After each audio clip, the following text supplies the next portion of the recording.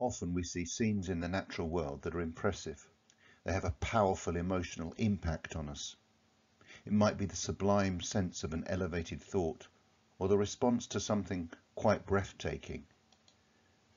The images we see here are awesome, or they might simply have that wow factor. In Jurassic Park, Steven Spielberg showed this impressively when the paleontologists who'd spent all their lives digging in the dirt for fossils encounter a recreated live specimen of the dinosaur. They experience this great sense of awe.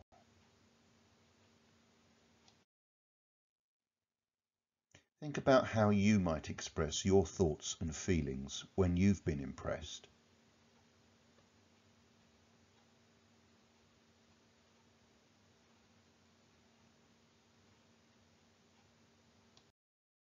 Divide your page into 4 and label each section below with joy, wonder, awe, and intimidation.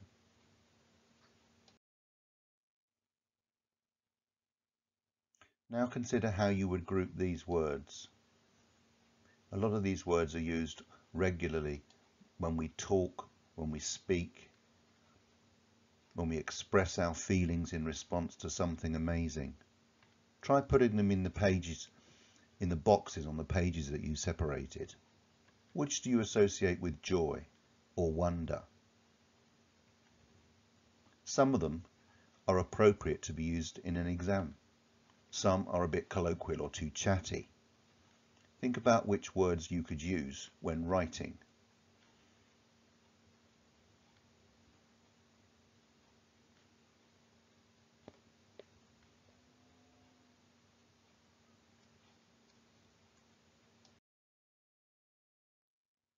Perhaps some of your words were grouped like this. There's not really a right answer. It's how you express your emotions. Avoid using the green words here, for they are too colloquial or chatty, and you should try to be more formal and use an ambitious vocabulary. We're now going to look at H is for Hawk by Helen Macdonald. Whilst recovering from the grief she felt when she lost her father, she decides to raise and train a hawk. The passage explores her emotional feelings and her response when she first meets the bird. H is for Hawk. We'll check the ring numbers against the article 10s, he explained, pulling a sheaf of yellow paper from his rucksack and unfolding 2 of the official forms that accompany captive-bred rare birds throughout their lives. Don't want you going home with the wrong bird. We noted the numbers. We stared down at the boxes, at their parcel 5 tape handles, their doors of thin plywood and hinges of carefully tied string. Then he knelt on the concrete, untied a hinge on the smaller box, and squinted into its dark interior. A sudden thump of feathered shoulders, and the box shook as if someone had punched it hard from within. "She's got her hood off," he said, and frowned. That light leather hood was to keep the hawk from fearful sights, like us. Another hinge untied. Concentration. Infinite caution. Daylight irrigating the box. Scratching talons. Another thump, and another thump. The air turned syrupy slow, flecked with dust. The last few seconds before a battle. And with the last bow pulled free, he reached inside, and amidst a whirring, chaotic clatter of wings and feet and talons and a high-pitched twittering, and it's all happening at once, the man pulls an enormous hawk out of the box, and in a strange coincidence of world and deed, a great flood of sunlight drenches us, and everything is brilliance and fury. The hawk's wings barred and beating, the sharp fingers of her dark-tipped primaries cutting the air, her feathers raised like the scattered quills of a fretful porpentine. 2 enormous eyes. My heart jumped sideways. She is a conjuring trick, a reptile, a fallen angel, a griffin from the pages of an illuminated bestiary, something bright and distant like gold falling through water, a broken marionette of wings, legs and light splashed feathers. She's wearing jesses and the man holds them. For one awful long moment she is hanging head downward, wings open like a turkey in a butcher's shop. Only her head is turned right way up, and she is seeing more than she has ever seen before in her whole short life. Her world was an aviary no larger than a living room. Then it was a box. But now it is this, and she can see everything. The point source glitter on the waves, a diving cormorant 100 yards out, pigment flakes under wax on the lines of parked cars, far hills and the heather on them, and the miles and miles of sky where the sun spreads on dust and water and illegible things moving in it that are white scraps of gulls. Everything startling and new stamped on her entirely astonished brain. Through all this, the man was perfectly calm. He gathered up the hawk in one practised movement, folding her wings, anchoring her broad feathered back against his chest, gripping her scaled yellow legs in one hand. "Let's get that hood back on," he said tautly. There was concern in his face. It was born of care.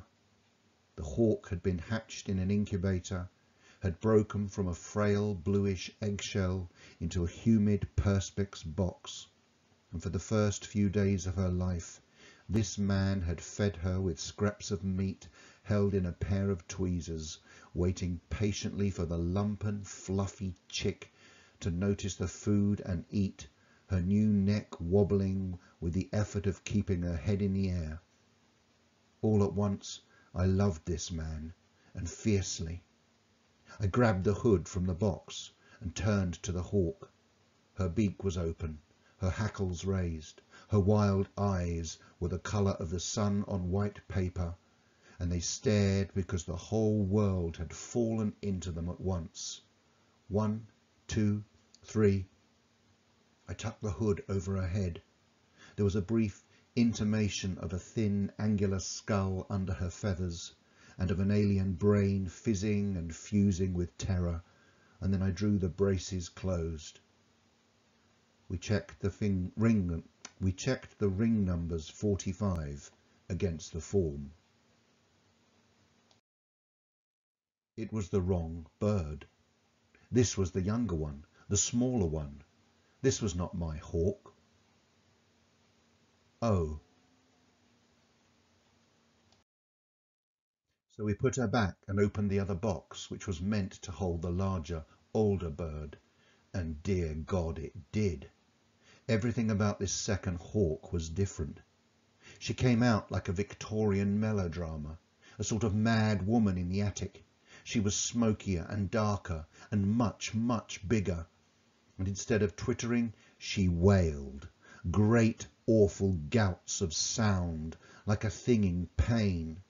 And the sound was unbearable. This is my hawk, I was telling myself, and it was all I could do to breathe. She too was bareheaded, and I grabbed the hood from the box as before.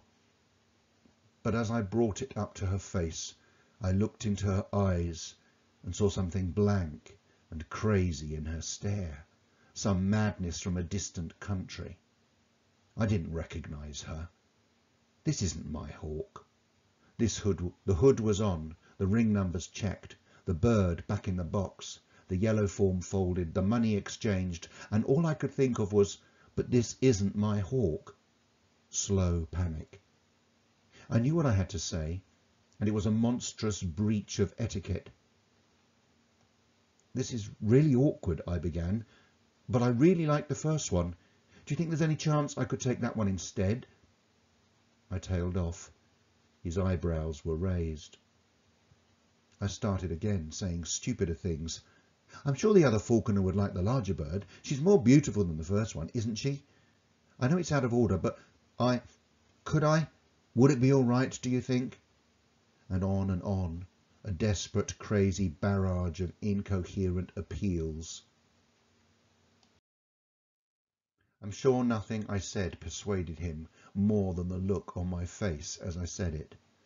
A tall, white-faced woman with wind-wrecked hair and exhausted eyes was pleading with him on a quayside, hands held out as if she were in a seaside production of Medea. Looking at me, he must have sensed that my stuttered request wasn't a simple one. There was something behind it that was very important. There was a moment of total silence.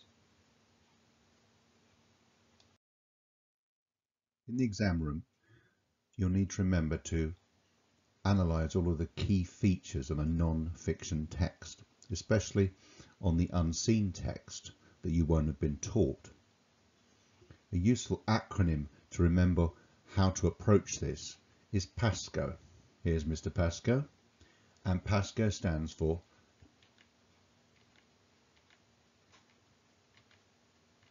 purpose, audience, style, content, organisation, and English. By using that acronym, you'll be able to think and plan and focus on the key aspects of what will get you credit in an exam.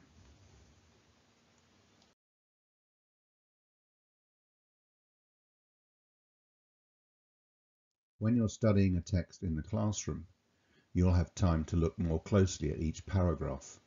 It's quite a good idea to number the paragraphs and think about what is happening in each one. What is the focus?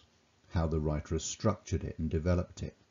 How it engages you and helps you to move from one focus to a different focus. And how your emotional reaction changes in that process. Question 4 of the exam will ask you to think about one of the set texts that you've studied, and it will particularly look at how you have been encouraged to engage with that text or interest you as a reader. So as you read each text, study and consider what is it that makes it exciting, interesting, engaging, or at least create some emotional response for you. In H is for Hawk, think about which of the following you are encouraged to experience or feel in each paragraph. Is it a sense of beauty, excitement, the nervousness? Is it information that's useful and interesting? Is there any tension or enthusiasm? Notice when the sympathy of the bird is aroused, and the questions and thoughts and feelings of the narrator. And as you do that, look at which precise words add embellishment to reinforce that. Is there a sense of hyperbole? You might want to pause the video here to look at each paragraph carefully. There are 8 paragraphs in H is for Hawk. Number them, look through, identify the focus of each, and think about the emotional impact and what it is that engages you or interests you paragraph by paragraph. And then look at the stylistic devices in that text and think, can I identify any of these?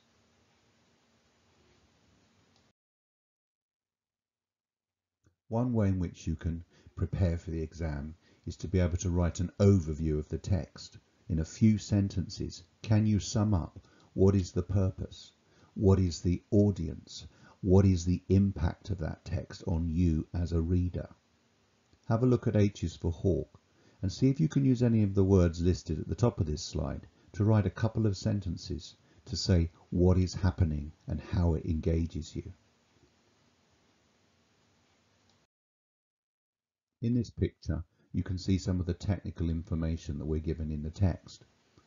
The bird on the right is hooded so that she is safe and secure, rather like the blinkers on a horse. Similarly, the braces pull that hood tight around the head and hold it in place. The jesses on the bird on the left, you can see wrapped around her legs. They allow the falconer to hold the bird securely and control her when they're outside. Helen Macdonald begins her recount with the direct voice of the falconer. His statements show he is professional, a person she admires for his procedure, his passion, and the birds that he rears. The technical information shows his need to do things legally and professionally with any captive birds that he breeds. So the birds are ringed and they're identified with the official permits, the Article 10s. This officialdom and reference portrays Macdonald's desire to do things legally, properly. Yet the yellow highlighted dialogue also prefigures the conflict and tension that will come later in the passage. There is a mention of the wrong bird and her desire to change the bird, which is what it goes on to develop. The verbs in orange are helped in the narrative retelling and structure the events, the explaining, the unfolding, and it gives status as she looks up to the falconer doing these things. The narrative events then unfold in paragraph 2. As the past tense verbs noted, stared, untied and knelt retell this procedure, we understand how the narrative develops. That is until we reach the engaging and more dramatic "the box shook" and "he frowned," which conveys the growing tension that there is something wrong. The passage is made more interesting through the added details of thin plywood and carefully tied strings, which suggest a flimsy, possibly delicate container, in contrast to the unseen bird's power. The bird's power is conveyed in the sudden thump and the hard punch, and the simile, as if someone had punched it, adds to this sense of the power of an unseen bird that is devastating, and it elevates our expectation. Whilst Macdonald is quite intimidated by this, the situation is flipped because it is the bird that is actually afraid. And ironically, being unhooded, it is the humans that she is potentially afraid of, shown in the fearful sights like us. Paragraph 3 is the longest in the whole extract. As you go through this, look carefully at the examples of embellishments or hyperbole that she uses to convey her excitement, fear, shock, or the tension. The paragraph has extensive, detailed, complex sentences, words, and structures that elevate the bird's status in our reading. It aggrandizes the bird, elevating it to a superior position in our impression, and these are all shown through the complex language and sentence structures. After the sudden thump of the last paragraph and the tension that is drawing forward the drama, we have an encounter with the hawk itself, and that is conveyed through the repeated use of noun phrases. After the hinge is untied, we have concentration, infinite caution, daylight irrigating the box, scratching talons, another thump, and another. Each of these lists simply a thing that we experience and see in our mind. The list of noun phrases is building the tension, and then we have sudden sounds and actions washed in dramatic sunlight, leading up to the onomatopoeic thump, which you can see in yellow on the screen. This drama shows, with the adjectives and the sibilants of syrupy slow, and the harsher consonants of flecked with dust, that slowing down at that moment conveys a sense of the hawk's impact on its environment. We're then told, in a further noun phrase, that this is the last few seconds before a battle.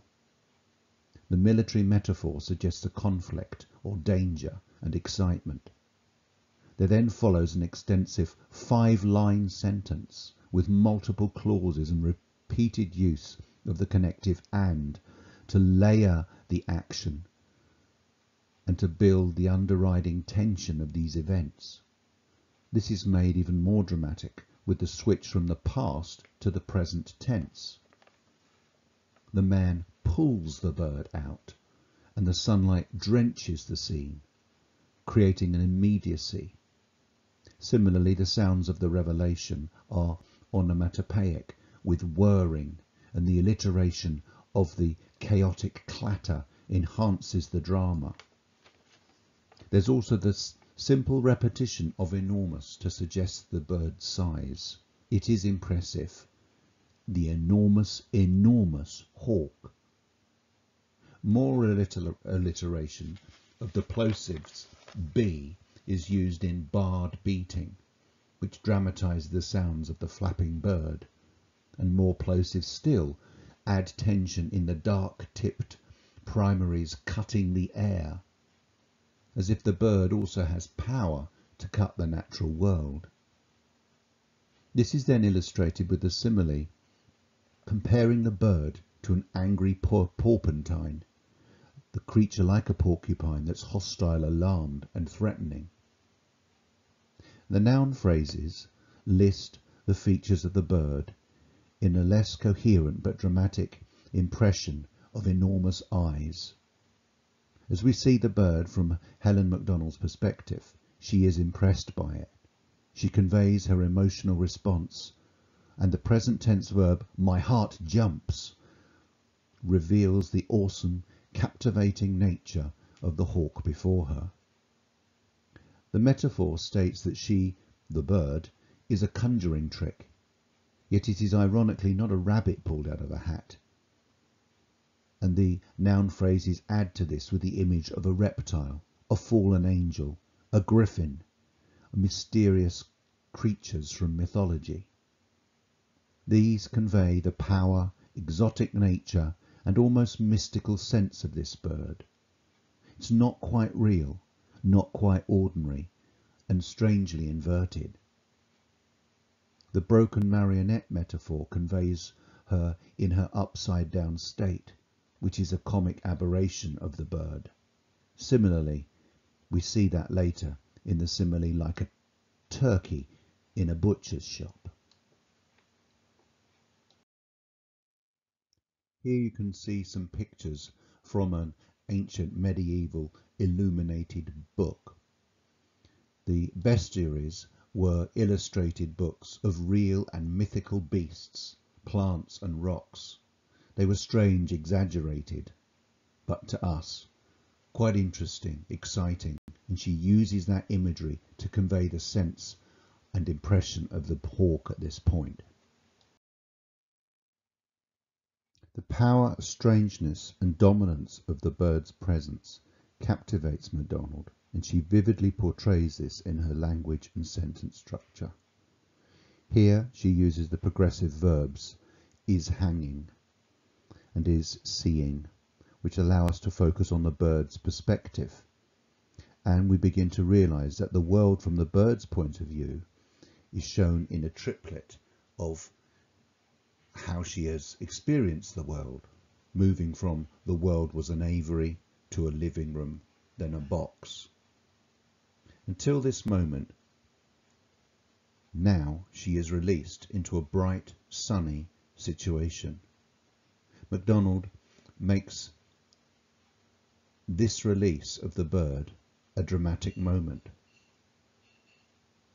She uses the temporal marker, but now, and it is in this moment, the deictic pronoun this, pointing to that very moment, which adds to the excitement and the drama of the situation.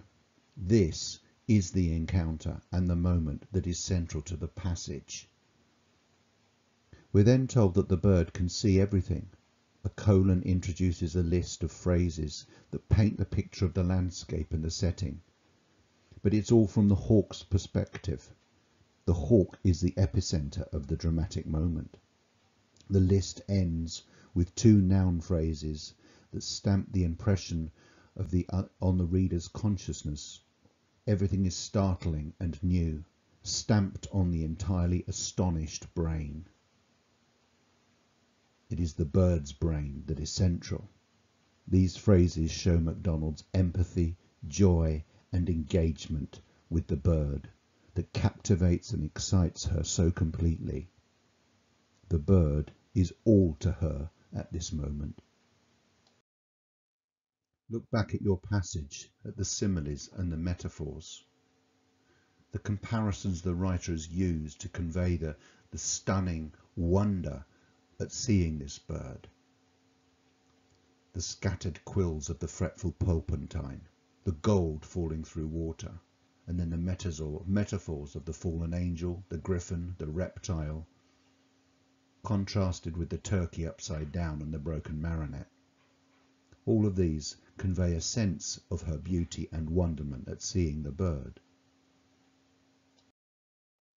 The fourth paragraph is not quite so lengthy, but it is focused on the falconer and MacDonald's appreciation of him. The shift back to the past tense reduces the drama and tension, which eases now as he was perfectly calm.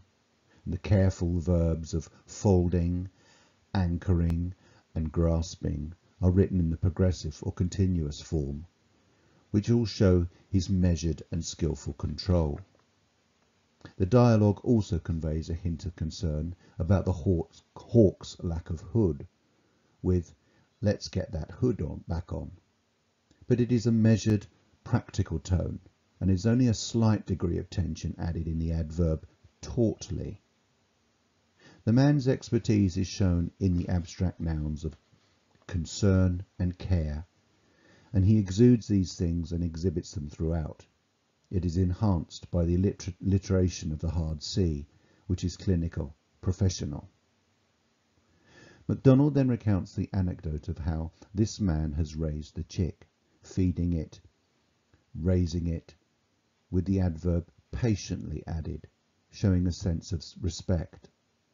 The reference to the chick as lumpen and fluffy is rather comic and a little childish, and enhanced by the assonance of the short vowel in lumpen and fluffy. And this contrasts with the adult bird that we've seen so far. MacDonald's feelings are then relaxed and focused on the emotion of the expression, "all at once I loved him fiercely." The adverb conveys her intense respect for the man. MacDonald now has an interest solely in the bird. She is to put on the hood.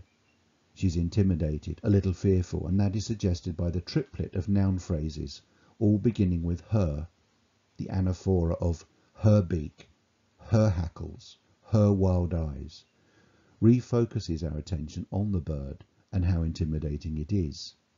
But it is also a beautiful bird. It's not totally fearful.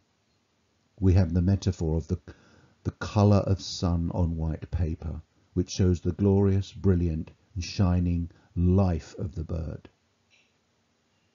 MacDonald then counts 1, 2, 3 to dramatise the moment that she actually does hood the bird with all her trepidation, but she manages it, and her thoughts and reactions create a unity or empathy with the bird as she uses the onomatopoeic fizzing and the alliterative fusing to convey a sense of oneness with the bird.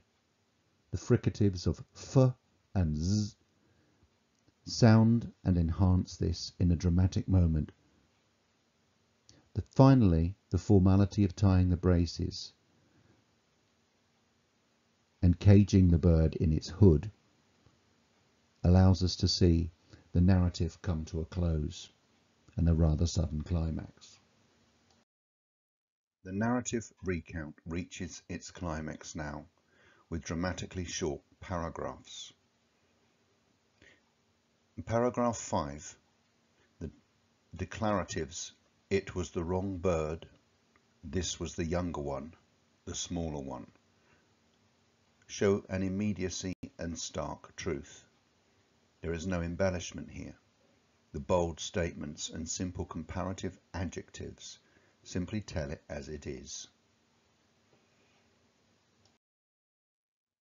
Helen Macdonald's reaction to getting the wrong bird is summed up in paragraph 6, which is a single word paragraph and an exclamation. The narrator is shocked, dumbfounded, lost for words and speechless as it dawns on her that the bird that she has been enamoured by and captivated with is not the bird that she is to have. Her disappointment, loss of excitement collapses with the cadence of the simple expression, "Oh." The 7th paragraph turns to the other hawk. It's identified with simple comparative adjectives of larger and older, but this simple fact is contrasted with how she reveals its size. There's the mildly blasphemous exclamation, "And dear God, it did," which shows how the bird is indeed impressively bigger and shocking. The contrast with the first bird is conveyed in a detailed development of description. The simile, like a Victorian melodrama, suggests an anarchic, excessive, yet sedate exuberance, and the bird's presence is exaggerated in the metaphor, like a mad woman in the attic. This has the connotations of craziness, Gothic extremity, and the intimidating fearfulness of the bird that is now before her. The comparatives smokier and darker and bigger are all enhanced by the adverbs much, much, and the size is all. Massively it is conveyed in the hyperbolic embellishments. And don't forget that she thought the first bird was enormous. There is a contrast in the sounds too, as this second bird wailed in contrast to the smaller bird's twittering. Wailed evokes the idea of a huge creature in pain and terror. The sound seemed to be solidified in the words "great awful gouts," and the alliteration also enhances it with the hard G. The simile of a thing in pain compares the noise to suffering and agony. Macdonald's response is seen in her simple adjective, unbearable. She knows the larger bird is her hawk officially, yet there is a denial and a shock conveyed, and she can't breathe. There is no connection or relationship with this second bird, which is simply identified with the adjective blank and crazy, and then the noun phrase some madness from a distant country.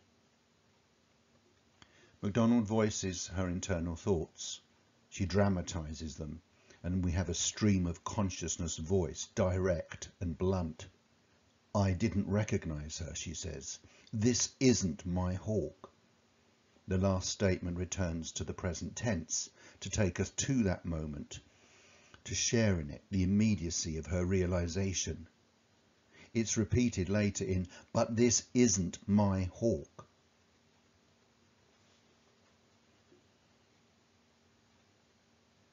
Macdonald's persona identifies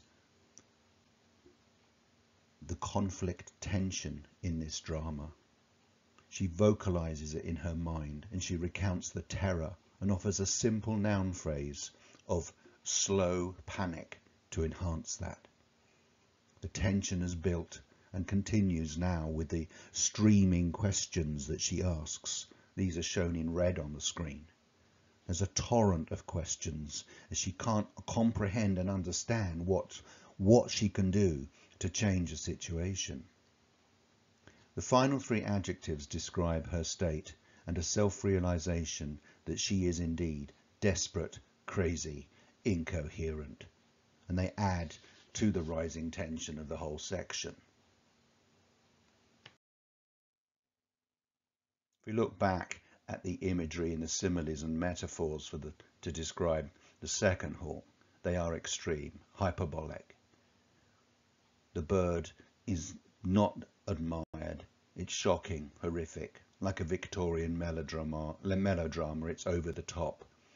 And we have these gothic references to the mad woman in the attic, as if this bird is alien, crazy, undesirable. And ultimately, it screeches like a thing in pain. Macdonald ends this extract with a reflection on herself. A desperate grief, a grief-stricken woman who hopes the bird, her bird, will allow her to find new purpose in life. She represents herself as white-faced, wind-wrenched, exhausted. The triplet of adjectives convey her unease and her predicament. Then she uses the subjunctive comparison, comparing herself to the seaside production of Medea, which conveys both theatrical entertainment but also extremity, madness perhaps. She should be the powerful enchantress of Medea, but she sees it more as a Greek tragedy of madness. It conveys the eponymous title of a witch-like sorceress who would like to wield her power, to change fate. She'd love to be able to switch the birds as easily as that. The extract ends then with a final declarative, leaving the situation unresolved and full of suspense in a moment of total silence as she waits to see the falconer's decision. It ends on, "There was a moment of silence." If you look back at your text and you step back from the page, you can see the length of each paragraph clearly. I've coloured them in this slide so that it's quite obvious. You can see the structure. You can see which paragraphs embellish, develop and add detail. And in contrast, those which are terse, undeveloped and full of tension. The sparse words in paragraphs 5 and 6 show her speechless shock. If you look at paragraph 7, it reflects her coming to terms with the sight of her larger bird and the anxiety this brings.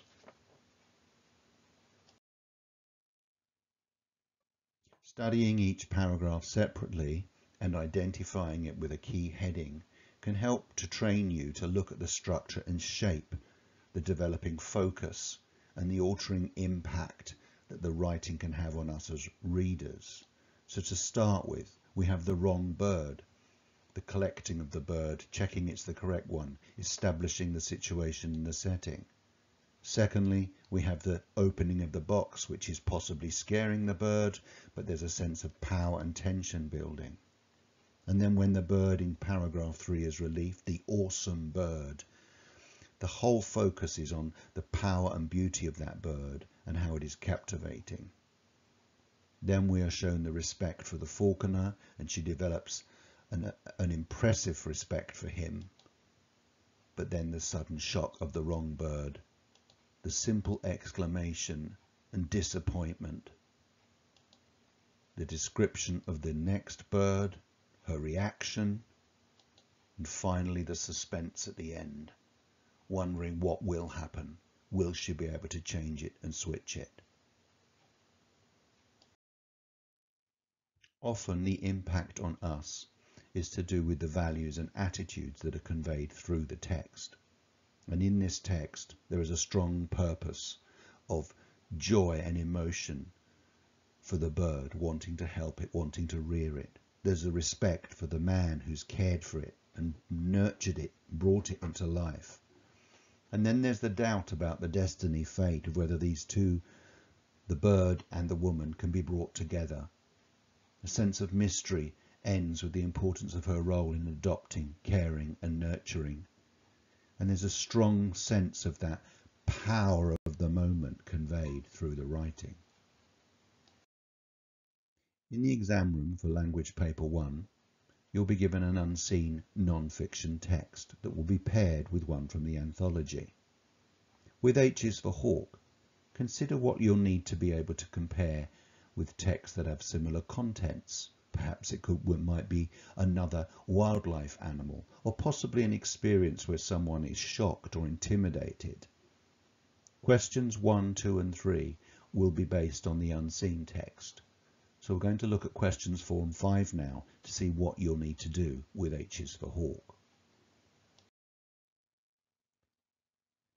In the exam room for language paper 1, when you get to question 4, we know that you will be asked to write about one of the prepared texts from the non-fiction section. There are 10 there, so you should know all of them really well. Question 4 will always ask you the same question. How does the writer use language and structure to interest and engage the reader? You know this in advance, so you can prepare this, learn your terminology and be ready to write about language and structure. Notice it says that you should be writing to explain the interest and engagement for the reader. So you need to think about all the things we've already discussed, like the emotional reaction that the writer has, that she conveys to us as readers, how she positions us to see from different points of view at different paragraphs. Think about all of those things and be ready to write in detail. You'll have 12 marks for this question, so they want a long answer, and they've allocated 20 plus minutes and given you 3 sides to write in the exam book. Now, most of you won't write 3 sides, but you do need to write a substantial answer. Aim to write at least a side, possibly a bit more, but don't worry about the length. It's the quality of your response. You need to be writing precise, detailed comments that address the question. So you should be referring to linguistic, literary devices and how the focus and structure of each paragraph shapes your interest as a reader. Try to define the impact at each point. Follow the advice I've given you in this video and you should do really well. Here's the mark scheme for question 4. You can see that they put levels or bands of marks. These don't relate to your overall level at the end of the course or for the GCSE. They are just levels of marking. But obviously, if you're aiming for a high GCSE, you need to be getting level 4 or higher. The key words clearly in the mark schemes require you to have a certain amount of information down. The question is testing you on your ability to understand and analyze how writers use language and structure to engage their readers, to achieve their effects. So if you have a very basic or limited response, you are going to be stuck at level 1. Level 2 is always crucial. You might show some understanding, but it won't be developed, or clearly you've run out of time and haven't written much. So aim to be prepared, know in advance, and write as much as you can that's focused on these particular assessment objectives. Level 3 is a clear understanding. You know how words work. You begin to explain them, but you might not fully develop them, and you might not cover a wide range of devices or effects. To get to level 4, you should be showing a thorough understanding. You're exploring a wide range of devices. You can label those devices, you can define the impact, and you keep moving on to look at more and more examples. And the very top band shows skill, precision, and a perceptive understanding of how individual words, phrases, or techniques create the effects that the writer is aiming for. Question 5 on language paper 1 is the most challenging question. Each question gets progressively harder, and some students might struggle to get through the paper to reach these higher mark questions. So try to pace yourself, time yourself, and stick with the guidance.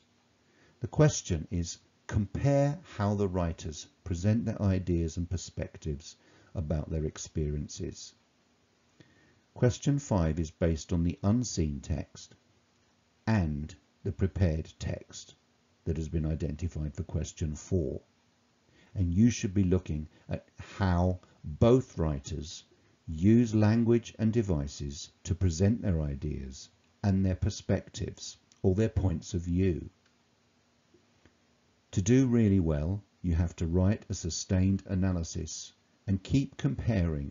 Don't deal with one text and then the next. Keep looking at how both writers compare whatever they're writing about throughout your essay. You will get 22 marks for this, so that's about 44 minutes. And again, they want a substantial response.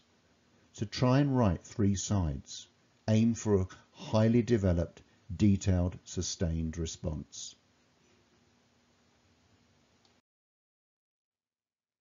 Here's the mark scheme for question 5. The assessment objective is to explore links and connections between writers' ideas and perspectives, as well as how these are conveyed. So again, you're analysing techniques, looking at how precise points of view are shown, developed and conveyed. The levels are the same. There are 5 levels. We'll look at 4 and 5 in a second. But at the lower levels, you've got a reference for level 1, which is limited or undeveloped. You might simply describe things and not explain things. So always try to explain the effect, define the impact of a word or phrase, and you'll immediately move up the scale. Level 2 is a candidate who makes obvious comparisons, can comment on ideas and perspectives, but doesn't develop those ideas or perhaps look in detail. Notice also the mark scheme says if a student only writes about one text, so if you only write about the text you prepared and you ignore the unseen text, you'll be limited to a level 2. Level 3 shows a range of comparisons between the 2 texts, and you have included some ideas and some details, but again, you're not developing it fully and exploring the full range of materials across the text. Don't forget to look at the structure of both texts too. Students often go for language devices, and they need to look at a range of devices as well as the focus and how it shifts in each text. For question 5, levels 4 and 5, you can see that the number of marks has gone up to 18 and 22 at the top level. And again, you need to be looking in detail. There's a wide range of comparisons needed for level 4. You're exploring the perspectives, explaining language, theme and structure and how they're used across both texts. References are balanced across both texts, so you need to wait and share your time between the 2 texts and fully support each point you're making with evidence. And don't forget, the evidence can be a reference to structure or a quotation of a precise word or phrase. Try to use the terminology you know to define those techniques, and always explain the impact on how the writer's perspective or point of view or feeling or emotion is being conveyed. Last of all, level 5 is highly detailed, perceptive, sustained and thorough work. Notice it says including how theme, language and or structure are used across the text. So a full range of all of the ideas and devices would be needed to get full marks.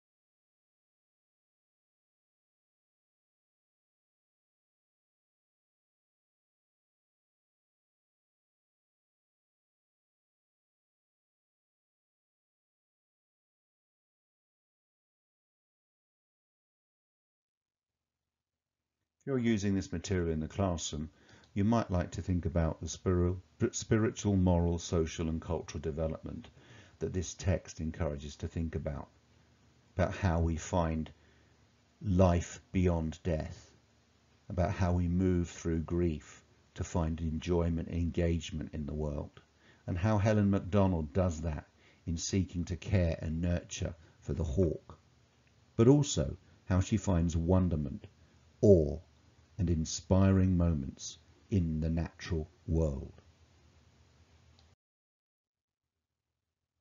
In the 19th century, the Romantics found joy in the natural world.